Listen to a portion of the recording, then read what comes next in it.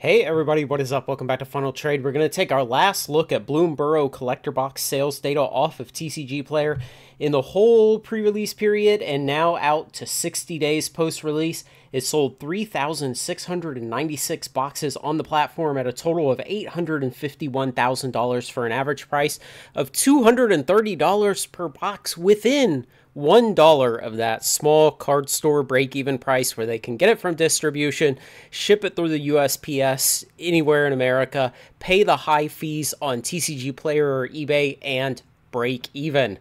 So thankfully, a lot of these boxes would have been moved at prices that could have brought in a couple of dollars for even your average small card store. Now, we're going to start putting up other standard expansion collector boxes on here, and we'll start out first with the ones from 2024 Outlaws and Murders. You see the red line of Outlaws is just a hair below on total spend, maybe about $40,000 below what Bloomburrow achieved. And then you have the yellow line of Murders way down there. So we're going to take those off and we're going to add on the ones from 2023. And we plot those up there. So we have this green line of Phyrexia, obviously a very strong performer in its own time.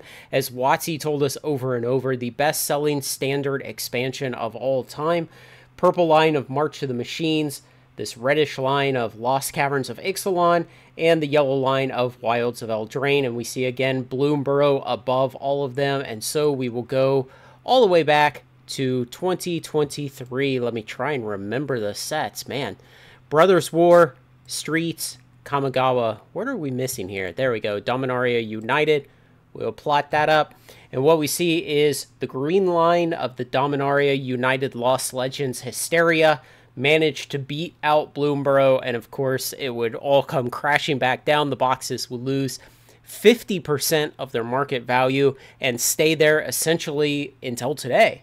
The purple line of Kamigawa, of course, driven by the Neon Parallel Hidetsugu cards.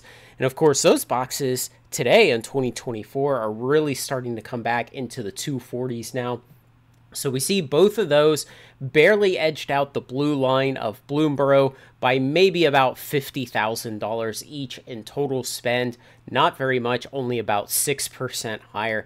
And the red line of Brothers War, the yellow line of Streets. Poor old Streets, the gilded foils were not enough to do much of anything. So we see if we go all the way back to Kamigawa, the beginning of 2022, almost 3 years ago, only 2 standard expansion collector boxes managed to beat Bloomburrow in cumulative dollar spend out to the 60-day post-release mark. So very good performance. Don't sleep on this one. If you're looking to put back a position in this, you probably ought to go ahead and buy it now. They're still in the 220s out there on TCG Player today, and you can probably find some slightly better deals depending on how far and wide you search around. So this was the 60-day look. That's the last time I take a look at the collector boxes, because by now most of the interesting action is over, since these are one and done and they tend to get put into their final diamond hands or opened up by this point in their life.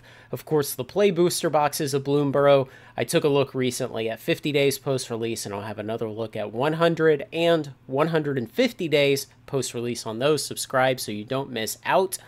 Thanks to everyone who makes this content possible, especially my very generous supporters on Patreon. Like, comment, share, and subscribe, and join me on Final Trade.